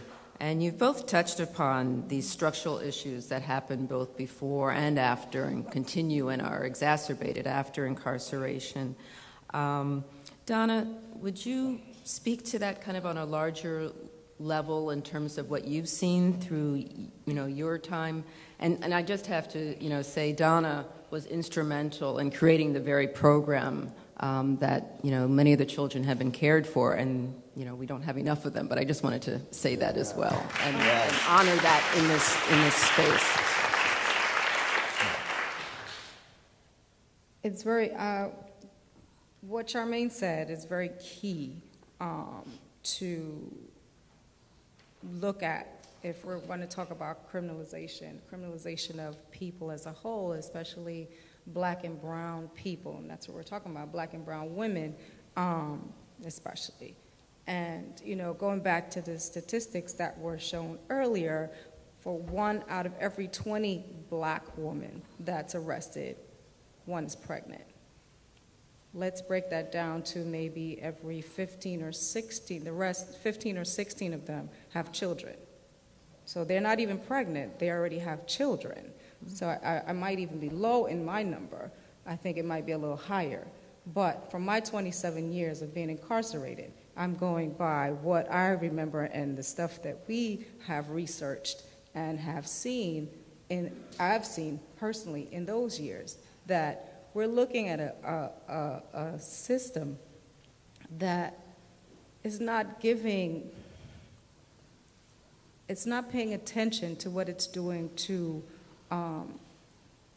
society, to people, to communities, to family, to the structures of family. Understandably, all of us that were incarcerated understand we did something wrong, we made a mistake. But as I often say, should we be defined by those mistakes? No. Like Sharmaine is saying, we need to understand what happened, what led up to it. Things led up to these situations and stuff. Like Bridget, she was in a domestic violence situation. I'm pretty sure she didn't want to do a lot of the things that she was doing, but she was in a situation she didn't know how to get out of. I myself was very young. I didn't understand. Those are not excuses, but those are realities, and they're very factual realities. Those are what we go through, and people, I was having a conversation before, and we were talking about choices, and the choices that are in place for people, especially people of color, are not that great. People say, oh, well, they had choices. Why didn't they pick, choose this or choose that? You don't know people's choices. We don't really understand the choices that are in people's lives. And, that's one of the things we have to look at. I mean, a person might have a choice. I had some choices, and I took those choices. I don't have the typical story of why, a person going to being in the streets and being a product of the streets. I'm not that story. My story would actually just floor you. So, but the choices that I had, I actually took them, and those choices were horrible, because those choices were choices that the system, that were like based in the system. And the system messed me up each and every time as a child. To protect me, to serve, to all that, and did none of those things. So we have to go to the root of it and to say, what do we as a community, as a village, we talked about how it takes a village to raise a child, it takes us. And we as a people, what are we doing wrong? How can we look at it? What can we do to fix it? We know it's broken. We know what's wrong. So what can we do? We have these stories that we're telling you today, and this is how we get it across, because what you see on the media, right, portrayed through media, through these shows that are on, they're great. That gets the door open, it gets the story started, instigate thoughts, it instigates a lot of things, it gets you going, but let's face the reality. These stories are the real stories here. Something's wrong. We shouldn't have an incarceration rate that's higher than every other country in this world. And we're the most productive and the most technologically advanced and every other advanced word you can think of in this world.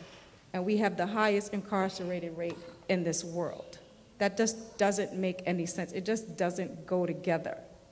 It's kind of oxymoronic if you want to look at it, right? So, and then look at the groups of people that we're incarcerating. Everything is criminalized. Today, if you jaywalk, you could be arrested and locked up. Depending on your color, it could be for a very long time. Simply jaywalking. Why? Why are we doing that? Why are we ripping apart families? Why are we tearing apart the fabric of families? Why are we doing that? What's wrong? We have to stop this. And so that's why I'm involved with what I'm doing, and I share my story because I try to get people to understand, hopefully, that something is wrong, something is deeply wrong. And then to look at yourself, if you're saying that you want to be involved and that you want to be a part of and you want to affect change and you want to be part of that change, to really look at yourself and say, why am I doing this? Do I really want to do this? Do I really want to be, do I really care enough? Because it's not just about the talk, it's about actually doing it. It's about walking it. It's about being proactive. It's about change. It's about getting involved and saying enough is enough. These systems are broken and they have to be fixed.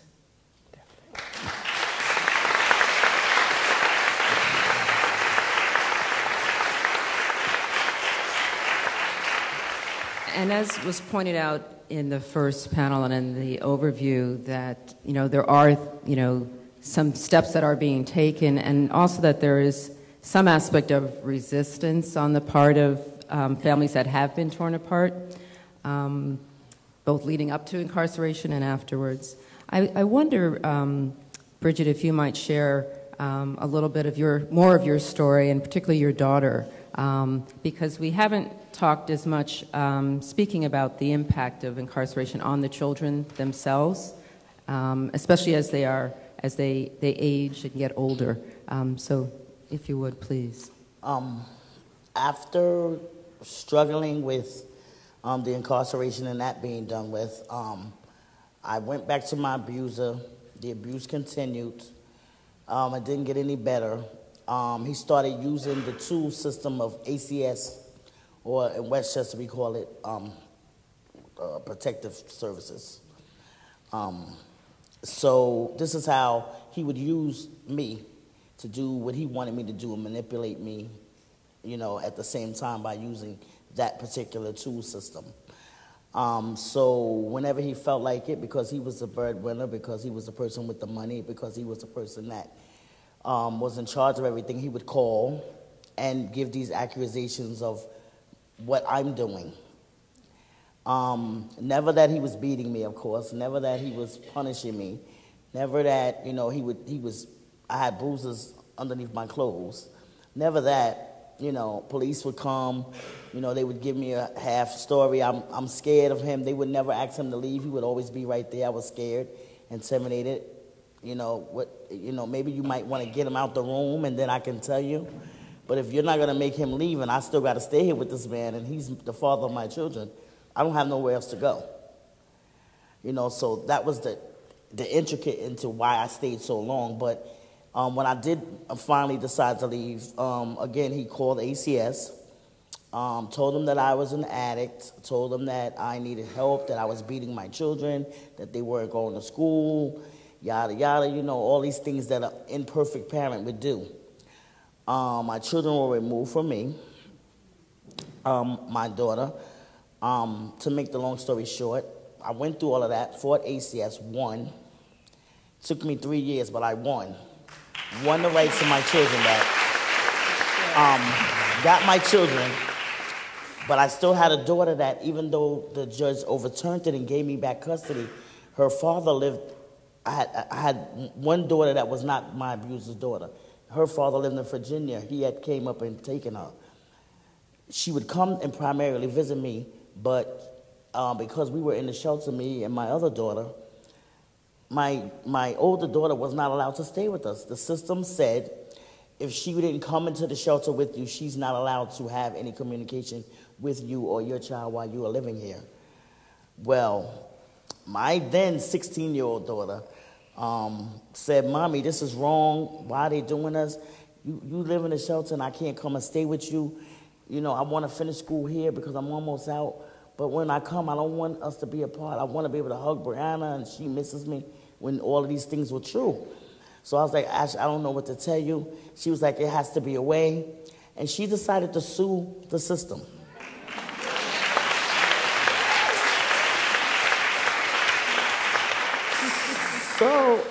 So she sued the Department of Homeless Services that runs the shelter for the right to be able to be with me and her sister.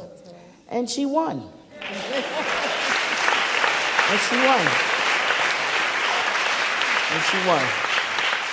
And I better represent her right because she asked me to, because she couldn't be here today and it really bothered her.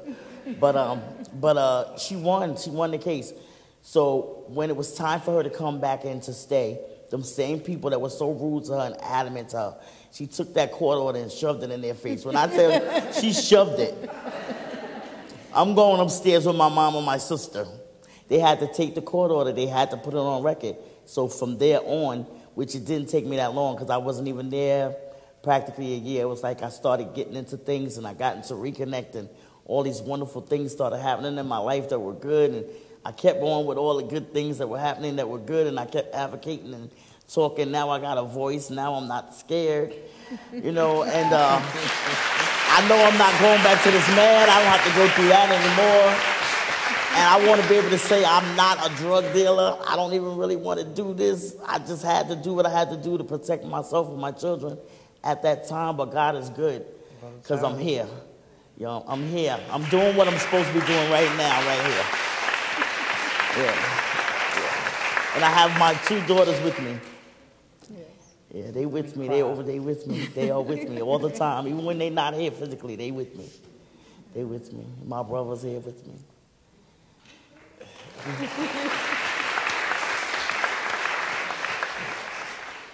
So, piggyback. The system is not always the system is always right. So I just want to encourage young people to get involved, challenge the laws, see what's good, what's wrong, look at the things that are going wrong, especially in the African American communities. We are so jealous. I'm so glad that my daughter wasn't scared to step up and say, they ain't going to do nothing. I'm just young and black. They ain't going to listen. That she did take the chance and the opportunity to step out there on that faith and say, no, this is my mom. This is my sister. I love you guys. I want to be with you.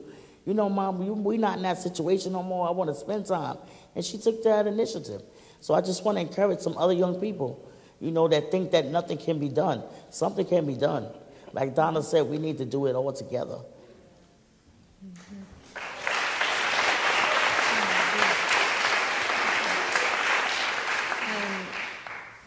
Sharmaine, is there anything you want people here to know about the impact your experiences have had on you and your family, and just what you'd like them to take away from our conversation here? I don't know, like Bridget just, like, I'm just, her story just amazes me. But one of the things that, and I've seen A Fair Chance a million times, but like today, when it just said termination is forever, that phrase caught me because, my life today is a blessing and a burden. And I say that because listen to Bridget's story and listen to Donna's story, and I think, correct me if I'm wrong, ladies, that I'm the only one that my parental rights were terminated. And it's amazing because legally, my son is a stranger. I have no legal rights to my son. And I say that because, ironically, I work with kids. Recently, I just had to go and get fingerprinted, and the city cleared me to work with real strangers. To work with kids that are in 4th and 5th grade. Like, I'm able to take 4th and 5th graders every day to the park, and every day I'm able to, Miss Sharmaine, can you help me with my homework? Miss Sharmaine, can you, and I'm able to do with someone else's child what the law says I can't do with my own.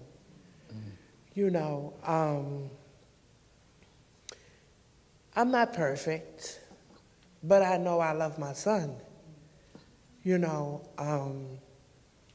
I still have to ask permission. Can I come see my son today? Is it okay if I visit my son? But a stranger will allow me to take their child and 10 other kids to the park, swimming, to do the things that I want to be able to do with my own child. Why? Because termination is forever.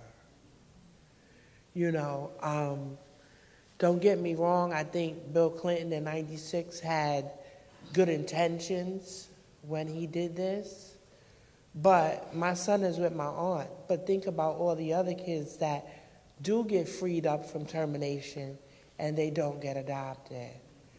In my travels on the substance abuse circuit, I've run into a young lady who she was in foster care, and now she's jumping from substance abuse program to substance abuse program because she has nowhere to live. Because once she got freed from the foster care program, she was left on her own. Now she's 22 years old, and she has nowhere to go.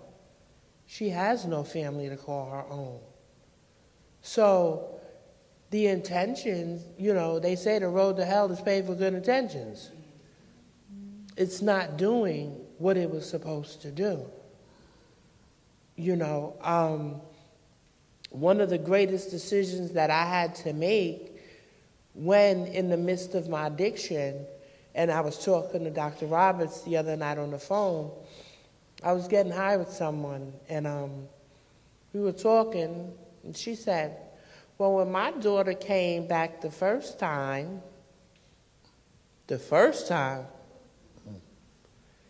And she proceeded to tell her story that her child had been taken away and she got high again and they came to get her. And one of the things that I groped with for a long time was that I was a bad mother because I didn't have my son. But right then and there, when she told me that she had played defense, got her daughter back, then went back on the other side and got her daughter again, when she told me that, I made the decision right then and there that I was not going to do that to my son. That if I was not going to stop getting high, that I was going to leave him where he was until I was ready to get my life together. And I went into court and I told the judge, I'm not coming back here anymore until I'm ready to get my life together. And by the grace of God, I now have 2 years clean. It's 7 years later.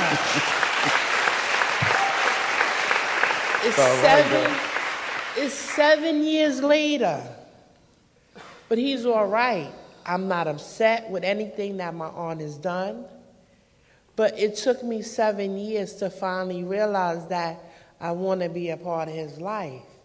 You know, I don't regret anything I've done. Because when I think about the days that I went with no food, how do you go with no food and another person goes with no food? My son didn't ask to be here. My son did not ask to be here. So the things that I went through was for me to go through.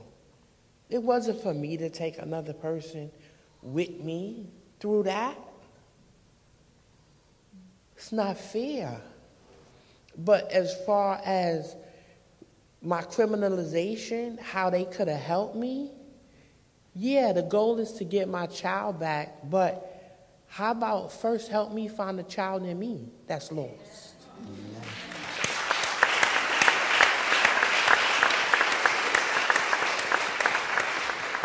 Because in order for me to be a mother to that child, first I'm in the process of learning how to be a mother to me.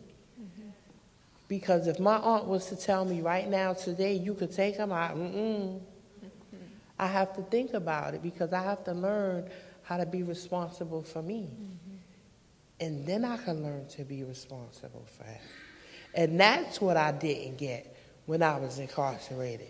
The services that I needed to learn how not to come back, how not to keep visiting, yes sir, no sir, count time, on the child, on the lineup for meds, on to this, on to that, how to learn how to take my own medication instead of having to line up for somebody to keep giving me my medication.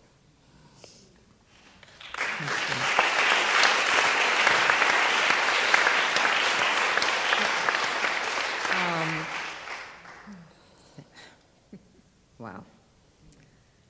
I'm just reminded of how services for mothers that could have prevented many of the stories you shared with us have been strategically decimated continually. And we have to collectively, as you've said, do something about that. Can you leave us with any final messages for the audience, but also in terms of how you see your lives contributing to the healing, to the changing this dehumanizing view that others have of women who've been incarcerated. It just seems like you have each done in different ways through your advocacy, through your speaking here, and in many venues done that. But if you could just share in closing how that has impacted you, how has it, been for you, and also what a difference you think it makes for others. Well, I think because we don't have the time to go into it, I think real quick to end this, everything that we've said today collectively, I hope that it just impresses everyone, you know, in your mind, in your hearts, in your conscience, that our stories, take our stories and go on our stories, because storytelling is the greatest tool that we have. And we leave that with you, that you will take our stories and utilize our stories to decide and to bring about change, to affect change within our communities, within our society, and within our world, because it takes all of us, each and every one of us collectively, to bring about change and to fix the brokenness within our systems, within ourselves, and within our world. And we do not want we don't want our children to grow up into this world like this. And we know what we have to do. We really do know.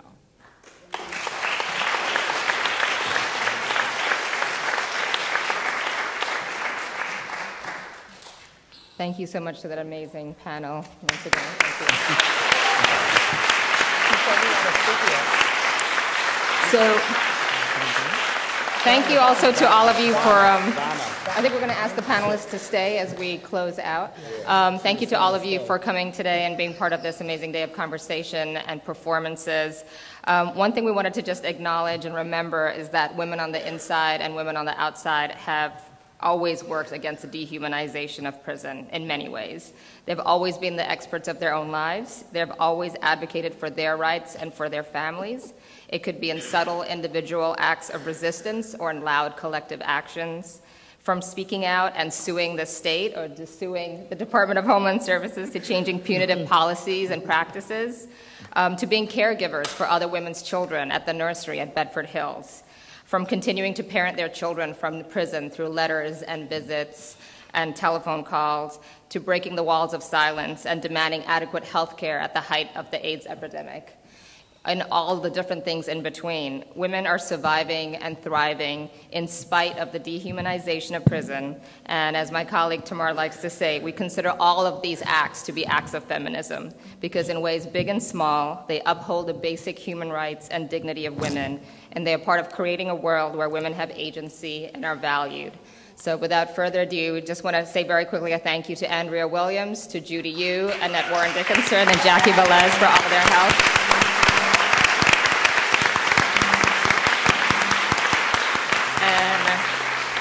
Invite you to get involved in our work, and the wonderful Morley. Thank you.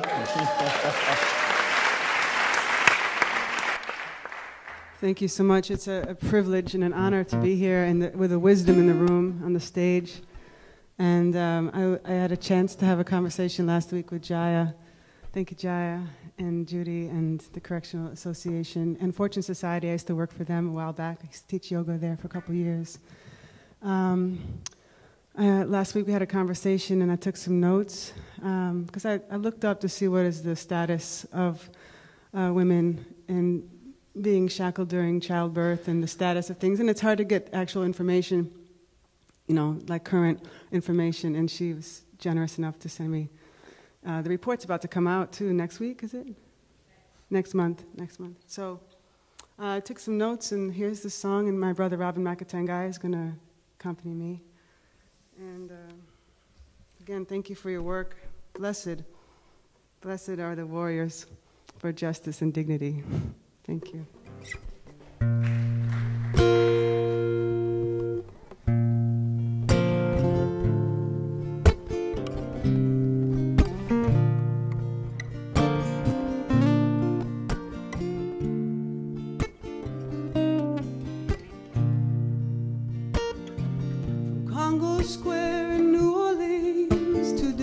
Centers in Jamaica, Queens. Anyone who looks can see it's the same game, cashing in our misery. Still there is turning away. So much turning away. Every night little one says a prayer for his mom to come home. He will go with a family that will take him, but it will never be his own. Mom lives behind locked doors, thick walls, and barbed wire street, hidden from the fresh falling rain and the healing light of the moon.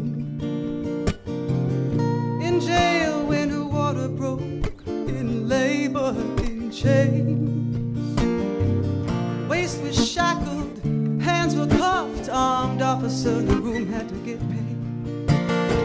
So much turning away, so much turning away. 2009, the Correctional Association led the efforts for non-shackling. In a 5-year study, 23 out of 27 were shackled in labor and delivery. Laws were passed but forgotten fast. People were patting themselves on the back for doing the right, the human act. So much turning away. So much turning away. Blessed are the warriors for justice, rising up for dignity every day,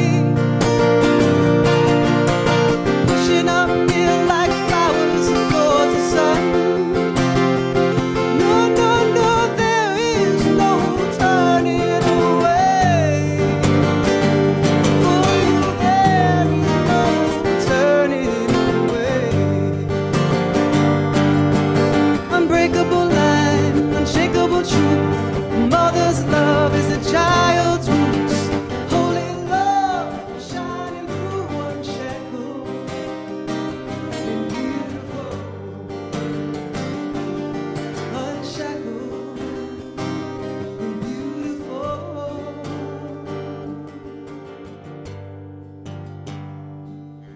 When I ask you why you keep doing this work, you say it's the women that inspire me. Find a way out of no way. In the midst of racist dehumanization, manipulation, scare tactics, and pain, these women rise with revolutionary love. Termination is forever, but sacred ties, sacred, sacred ties can never be severed. They're experts in their own lives, and they're parenting every way that they can. Recording themselves, reading lullabies to send, and helping their children with their homework. For them there is no turning away. So for us, there'll be no turning away. Unbreakable line, unshakable truth. Mother's love is a child's roots, a child's roots. A mother's love unshackled and beautiful. Unbreakable line, unshakable truth. Mother's love is a child's roots. Holy love shining through, unshackled and beautiful. Unshackled,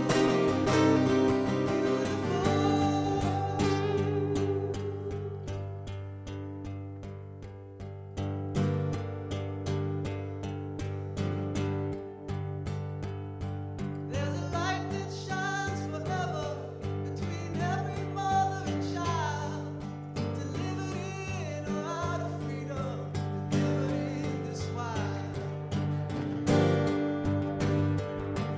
It is written in the thunder, the lightning and the stars.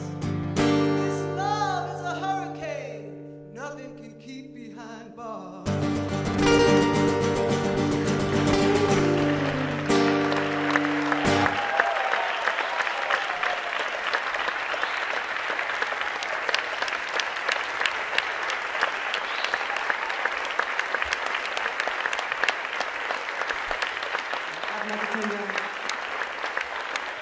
Thank you so much. We see you tonight with Toshi. We have flyers outside. Come celebrate with us. Marley, thank you. That was just beautiful. I think we should hashtag no more turning away.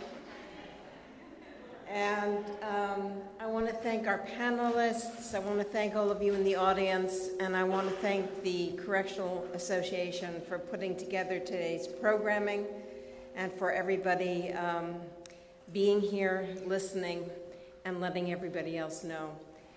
One of the great things about having this go up online at Brooklyn Museum.org/EASF/videos is that you can let everybody know that this is now available and the word can get out even larger than here. Thank you very much for joining us today, and have a good evening.